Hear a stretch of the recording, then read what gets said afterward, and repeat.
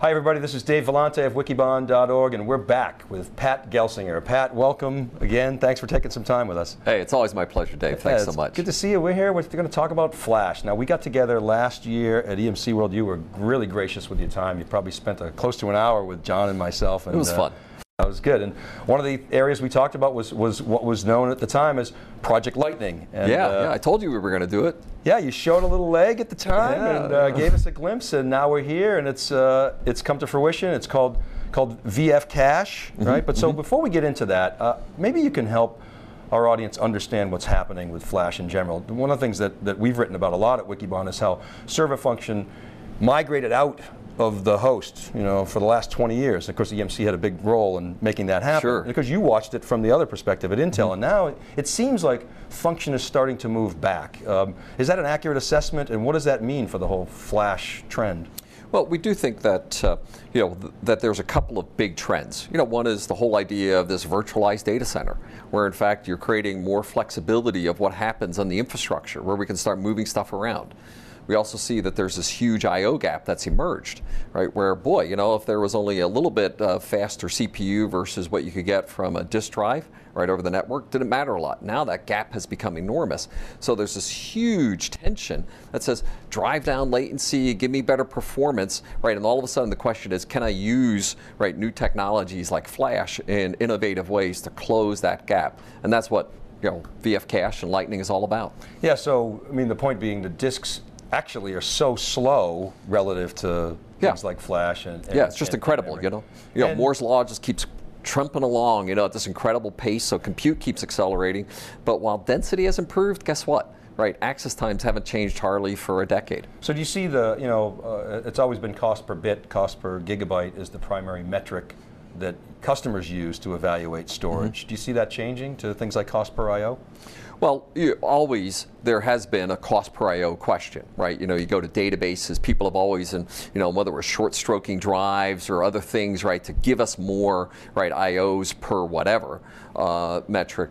But there have always been the cost per gigabyte questions as well, because, the data deluge continues to outpace Moore's law, continues to outpace areal density improvements. So we know that cost per gigabyte matters, but we also know that cost per I/O or raw latency matters as well. And it's really the question of how do you do both? And that's what EMC is all about. So we're going to get into VFCache in a minute, but I see it as much software as it is hardware. Can you talk about that a little bit? Yeah, the value that EMC is bringing to this is software, services, and support. Right, that's what we are bringing, and we're combining that with a multi-vendor hardware environment where we'll pick the best in the industry. Our lead partner is Micron with VFCache, but our value is very much the software layer that we're putting on top of best-in-class hardware underneath it. Yeah, let's talk about that a little bit. Specifically, we're talking about you managing the entire hierarchy from server Flash all the way down to spinning disk. It seems like it's getting more granular. Talk a little bit about that extension of that hierarchy and EMC's role and vision. Yeah, and that really is the heart of why our position here is differentiated. If we back up a little bit, when we first put Flash into our storage arrays, everybody says, hey, that's pretty cool, but now I got to provision yet another kind of disk drive, essentially. And then we says, oh, let's do fast, this automated storage tiering. So we can move it from SATA, fiber, up to SSD. And that was pretty cool, and the ability to move up and down that hierarchy, has been highly successful in the industry. And we did 25 petabytes last year, of Flash shipments, largely based on that technology. But now the question is, can you go all the way to the server? And that's exactly what VFCache is about, is extending that fast hierarchy, not just in the storage array, but all the way to the server as well, and being able to have intelligence, from the server storage, all the way into the array storage, all the way into the most cost-effective storage available on the planet. So do you think all active data will eventually land on Flash? All performant data will end on Flash. Everything that needs performance goes to Flash, and everything else will end up in the lowest cost tier possible. And it really does become this increasing bifurcation, of the storage model. In the future, there won't be fiber channel, in terms of fiber channel drives, because performant drives end on Flash, which means everything else is colder, which will end up on the most cost-effective SAS or SATA available. So let's talk about that a little bit, because you've got obviously a lot of data on Symmetrix. It's the high performance, high availability system. It's running the world's banks and insurance companies and all kinds of other retail operations, et cetera. What happens to that layer of the storage hierarchy? Does that move into flash? That function, or what kind of trends do you expect there? Yeah, well, what we'd expect is, if you looked at Symmetrix past, it was almost all fiber channel drives, right? If you look at Symmetrix forward, right, it will be a combination of SAS and SATA drives for lower cost, right, of solid state within the array, right, for performance within the array, and then intelligence to the server tier or to the VFCache tier. And that will all be managed by VMAX in the future, right? Those 3 tiers of storage, the most cost-effective spinning media, right? Flash within the array and flash in the server, all managed through VMAX through a consistent set of fast policies. So EMC's vision in VMAX, and I presume VNX as well, could be that single point of control that's actually managing the entire hierarchy, ensuring data availability, data consistency, and performance, and matching the right data with the device characteristics? Yeah, and that's really the magic of VFCache, right? It's not just some other island, right, that's not managed, that's not coherent, not persistent, sitting somewhere else in the data center. It's just another piece of that whole storage hierarchy, all managed, all serviced, all being delivered through this consistent set of policies up and down the hierarchy.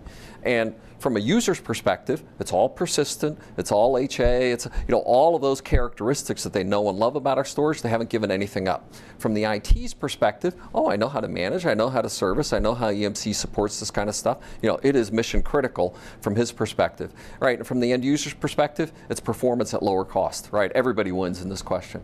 So let's talk about VFCache in a little bit more detail. So why VFCache and why now? Well, we've been working on the idea for the last year and a half or so, this idea of how can we deliver flash in new ways in the industry. Obviously, step one was just SSDs in our arrays. Second was fast, right, and delivering this automated tiering. But customers want more. This I/O gap continues to expand, right? And this multi-core x86, I did a few of those in my career, right? Has just continued unabated, right? That I/O gap has continued to increase. And so the ability to put a flash tier, right, a caching tier with flash into the server just gives another couple of orders of magnitude improvement in many use cases that just is so valuable to customers who are out for performance and out for a reduction in latency that now's the time. So I wonder if we could talk a little bit about some of the choices that your customers make. EMC landed a haymaker was how we described it when inside of the array you included enterprise flash drives. Nobody really expected it. It was an amazing announcement because it really woke everybody up as to hey, flash is here and it's now. And then EMC really shot ahead in the mind share of the audience, and it was really a great innovation. Over the next several years, we've seen other innovations from startups, maybe from some of the systems companies, people putting flash very close to the CPU. How do you differentiate from all those other activities going on out there? Yeah, we think of every other one of those as taking this new technology and working on innovation around it, and that's exciting, right? It's just a thrilling period of the industry where a major new technology emerges and lots of innovation, right, is enabled as a result of it. But when you go to an enterprise customer, they say, "Boy, do I want another island to manage? Do I want to only have this, right, being used by a couple of apps?" Right, because it's not persistent, right? Do I want it, closer to the server, or do I want it in the server, right? And all those forced trade-offs on the part of a CIO or IT. I can use it in some apps, I can't use it here, right? To us, VFCache is saying, we're going to give you all of those value propositions without trade-offs. Right, it will be EMC support, it will be enterprise grade, right? It will fit into the storage hierarchy that's HA, that's business continuity, that's service and support as you have it. No trade-offs with the maximum performance of any product in this class in the industry. This just wins because it's a better product. Yeah, so what do you see as Intel's role in all of this? I know they're a good partner, you obviously know the company very well. Where do they fit? Well, Intel deserves enormous credit, right, for the basic innovations that have occurred, even going all the way back to EEPROM and Flash. They have been a core technology innovator in this space for many, many years. part of the magic of VFCache is being able to take PCI Gen 3, right, the next generation, right, of the I/O bus that Intel has enabled, right, and really being able to take advantage of that performance and latency inside of the server. And Intel's doing great work, right, not just with their own flash products, but more importantly from our perspective in the platforms themselves, right. And so, they remain a key partner for us in many, many respects, and we think they're going to be enabling more and more use cases for how flash gets utilized in the server as we go forward. Do you think observers should expect that Intel is going to play a role in eliminating, no offense to EMC, but that horrible storage stack, that's all built around, spinning disk and then directly access the flash as a memory extension? Do you see Intel as playing that role? Do you see EMC as playing that role, or is it just too early to tell? Well, we don't see. First, right, and a very important point, right, because of the comments I made earlier, David, right, that the cost per bit of flash never approaches the cost per bit in an aerial hard disk drive, right, kind of comparison. So hard disk drives don't go away in our lifetime because we have way too much data to store, right, and the cost delta, right, between flash and spinning media just never close, right. We don't see that for decades to come. So, it's not a question of one versus the other, but how do you effectively do both? Right? And when you go to the server side, right, it's all about access and performance, so flash will be the dominant storage mechanism on the server side. And when you go on the array side, it's how do you take advantage of both, right, with hard disk drives always having the massive data on the array side just by the sheer volume and cost per bit comparison. So it's not either or, it's and. Okay, and with VFCache now, however, you are playing on the server side. Absolutely. So my question is, are you now a systems company? Well, we view it as extending the storage array, right? We're extending our core capacity of being the storage and the, at the other end of the wire and extending it into the server. I'm not in the server business, right? But I clearly am taking our value proposition, much like we've done with HBAs for decades, or, we've done with, our different software technologies on the server side. Well, guess what? We now have a hardware product on the server side as well, right? Called VFCache. Well, now, of course, your colleague, Paul Moritz, is in the server business, software server, I guess. Yeah. So, what's the VMware play here? Talk about that a little bit. Well, for VMware, right, one of the usage models that VFCache supports is the virtualized environment. That's very important.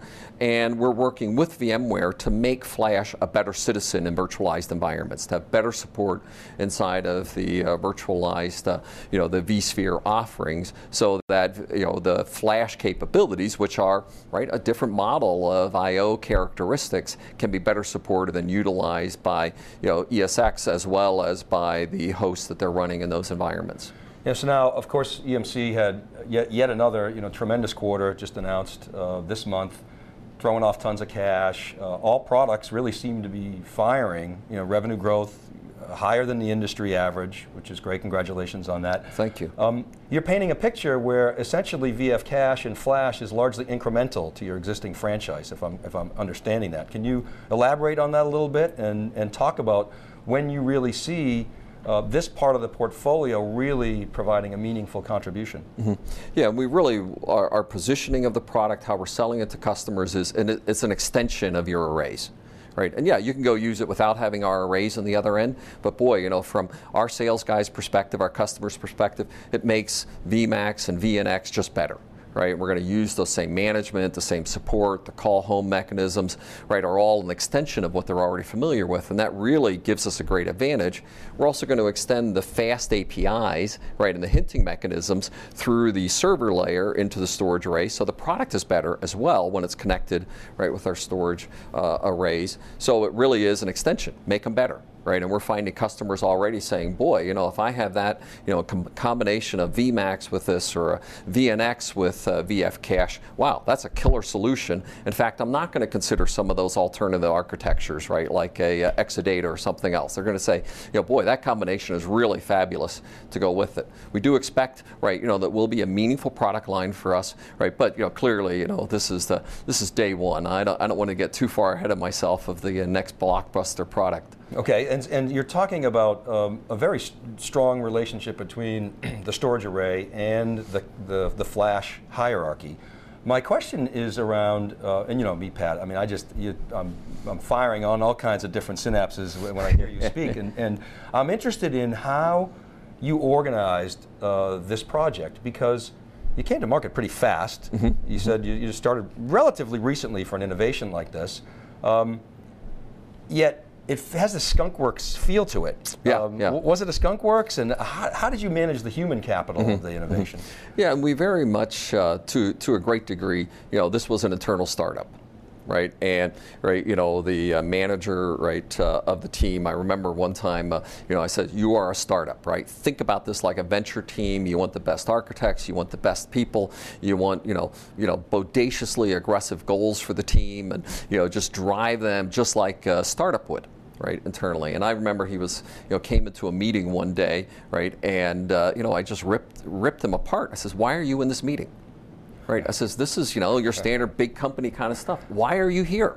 Right, that's not how a startup works, right? You don't get distracted with this rest of the corporate stuff, right, that's going on. Get out of here and get back to driving your team hard. And, it was a little event, but it just helped to reinforce the message, right? We have to be nimble, we have to do internal organic innovation, as well as the great track record EMC has had in terms of acquisitions as well. So this has been thrilling that way. And now that it's launched, will you actually nurture it as you might? Will some of those startup characteristics continue, or do you sort of just bundle it back into the lines of business? Yeah, this is at least a couple of years yet that this is going to feel like an internal startup, because we got a Gen 2, just like any startup, man. We have a Gen 2 roadmap and a Gen 3 roadmap. We are just driving that team for the second and third versions, right? We're also going to talk about a new project that's coming out of this team as well as part of the launch, right? What follows lightning? Thunder. Right, so we have a Thunder project as well that we're going to disclose, right, as part of the announcement. So, another innovation coming out of this cool little startup team. So we're driving them hard. Fantastic. Do you want to talk a little bit more about Thunder? I mean, what can we expect there? What can you tell us about Thunder? Well, the idea of Thunder is that, imagine I have, 5 servers, right, each with a lightning card in them, right? Some customers might say, boy, can't I share my flash across the 5 servers? Right? And instead of having it in each of the servers, just put it right next to the servers and make it like a little appliance. Now, the reasons you would do that is you'd be able to share, right, the flash footprint across multiple servers, and some things like Oracle RAC, right, really fit into that model. Right? When you do that, you could be persisting both, or you could be caching both reads and writes, as well as many customers have put in place high-density blade environments that don't have slots to put in a lot of flash directly into the blade server, right? So they say, boy, I like the characteristics of Lightning, right? But I like it, right, so that I could utilize it with the installed footprints I have of blade servers. And in many cases, they don't want to go disrupt each server. They say, boy, it's just easier for me to hook up, right, an appliance right next to my servers. So that's what Thunder is, right? It's essentially an aggregation of Lightnings into an appliance that, right, will give a different value proposition, right, but building on all the Lightning technology we've created. Yeah, so cache coherency across multiple servers, the ability to share, and presumably to support a whole new type of application. Yeah, and we see it in existing applications. They're going to be able to take advantage of it, but we think that people will see such enormous IOP capabilities coming out of this. They're going to say, oh, I could think about my application hierarchy different. Fun time to be a developer. Well, Pat Gelsinger, thanks very much for taking some time with us. Really always appreciate your perspectives, and it's a pleasure seeing you. Very good. Thanks. Thanks for watching, everybody.